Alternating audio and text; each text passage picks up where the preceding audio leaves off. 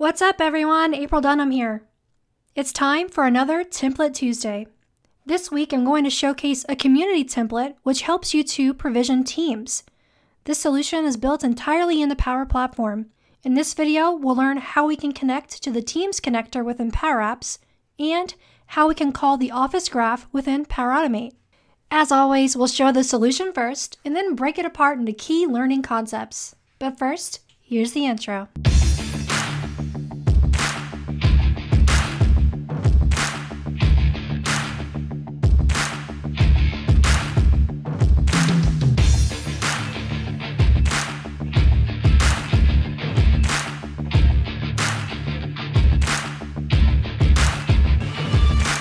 This Teams provisioning solution is built by one of the Power Apps community members, Vivek Bavishi, aka That API Guy. I've taken his starting point with this template and tweaked it just a bit to add a few other touches. I'll put a link to his blog post that shows his step-by-step guide to how he built the solution. And in his blog post, you can see a link to his GitHub with his original code. And of course, I'll put a link to my GitHub with the template with the modifications that I've made to it.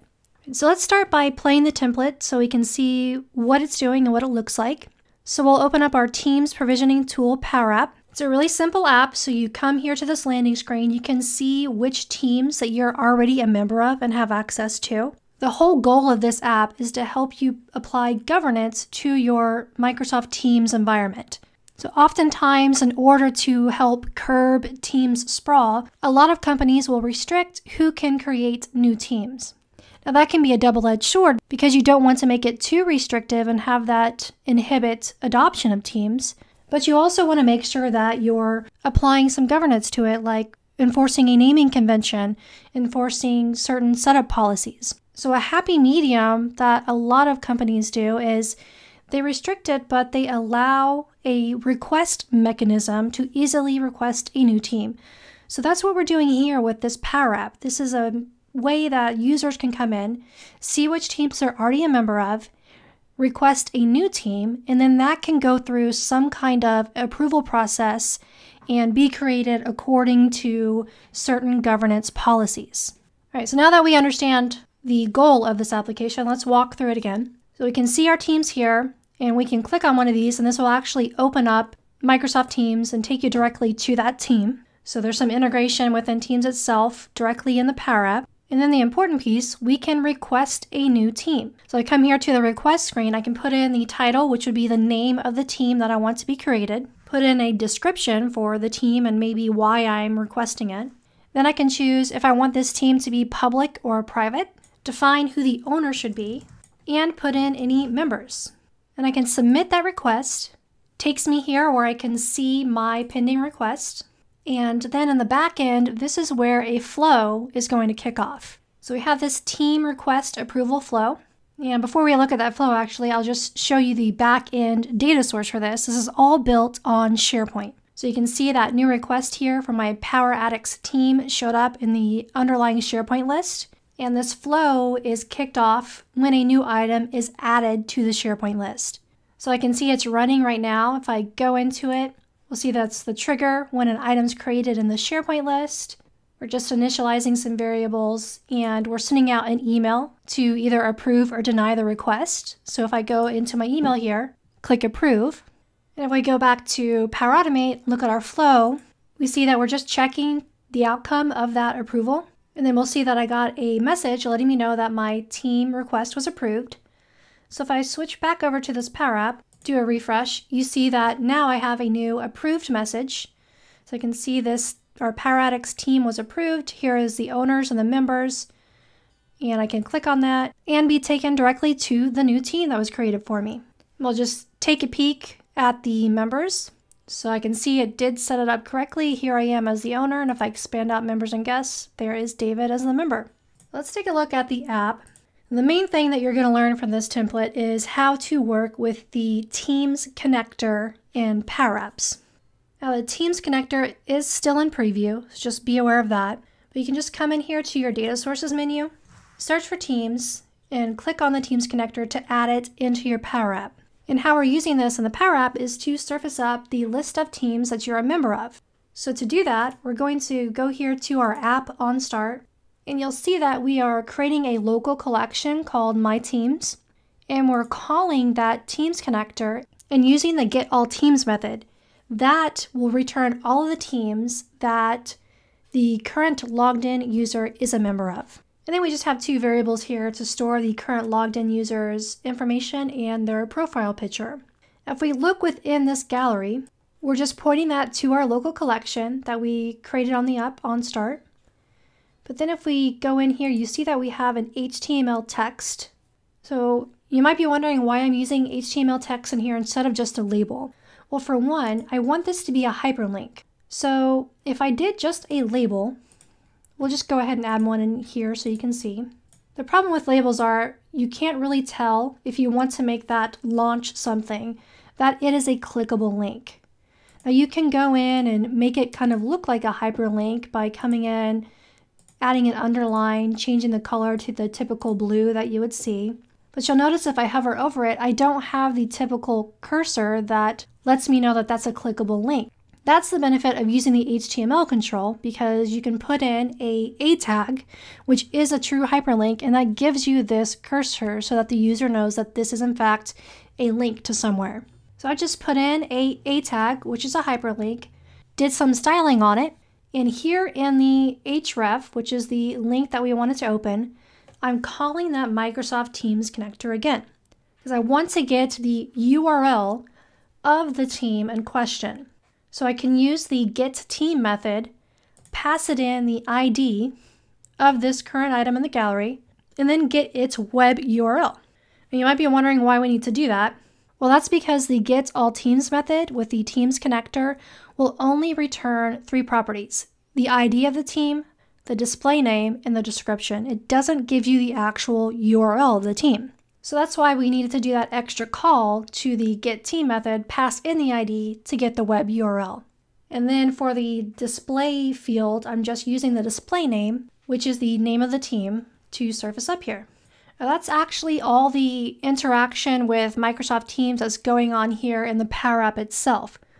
The rest of the work is being done in Power Automate. So this Power App is really just a shell that's going to write an item to the SharePoint list when you click Submit. This is just a form control on here that's bound to our SharePoint list of Teams requests. And that submits the item once we click on that. And then from this point on, the flow does all the heavy work. So let's go take a look at that flow now. As I said earlier, this gets kicked off when an item is created in that SharePoint list. And the reason that Vivek did it this way is because if we were to execute this from the Power App, then the graph calls would have to run in the context of the user who submitted the request. Now, obviously, the people submitting these requests wouldn't have the access needed to provision new teams and call the graph to do so. So by offloading that here to the flow, you can have an admin who has that necessary access to provision the teams and call the graph, and the flow will run in the context of that admin, so everything will work. So that's actually pretty clever implementation here. So after we trigger this flow, we're just initializing some variables. So this will store here who the approval should go to. So obviously you can change that to whoever you might need to be. So you can hard code it here. You can put in multiple. Maybe you could change it to feed off of a SharePoint list or a group. It's really customizable, whichever you need. And then we're just going to define some arrays to store the owners and the members.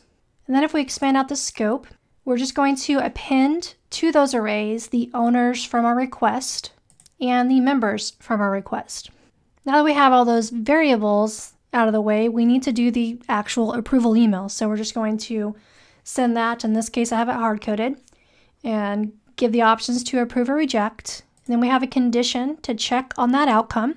Obviously, if it's rejected, we're just going to send an email to the requester letting them know it was rejected, update the status to rejected, and then the process finishes. But if it's approved, that's where we need to call the graph to create the team.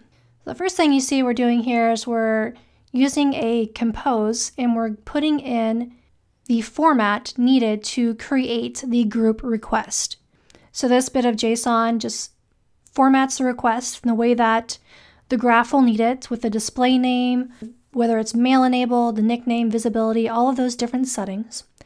So you see that the first step in this is to create a group, because teams rely on Office 365 groups in the backend. So we need to create a group that the team will belong to.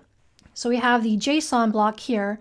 Now we're using the Azure AD HTTP request action to go in and make a post request to the Office graph and pass in the outputs that we just formatted above. So this will create a Office 365 group for us so that we can bind our team to it. Now we're going to need this group ID to create our team. So we're outputting that here in a compose. Now here you see we have a piece for get governance settings. This is something that I added to this template. I wanted to make it easy for an admin to define different governance settings that they want to enable for their team's creations.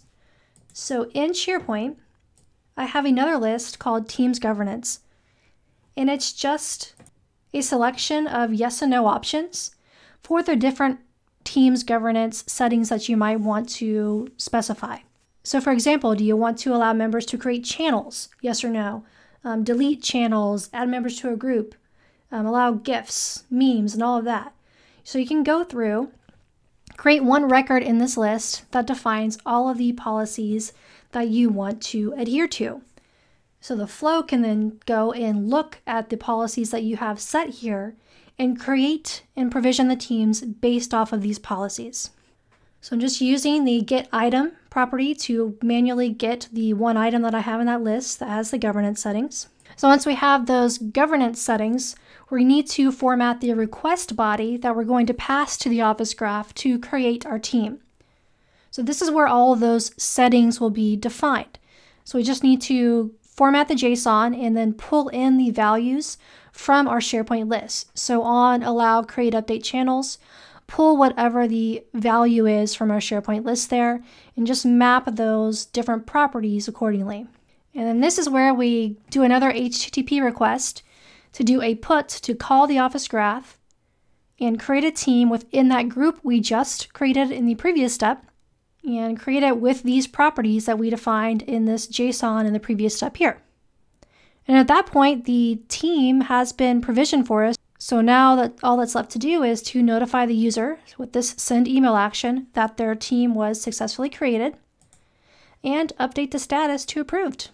I thought this template was pretty interesting because I talk a lot about how you can embed your Power Apps within Teams to make Teams applications, but this is another spin on it to use Power Apps and Power Automate to actually help you provision those teams. So kind of like another spin on Power Apps, Power Platform, Teams integration. Another big shout out to Vivek for this great template. I'll include the links to download these in the video notes. I hope you found this helpful. If you did, like and subscribe, and I'll catch you in the next video.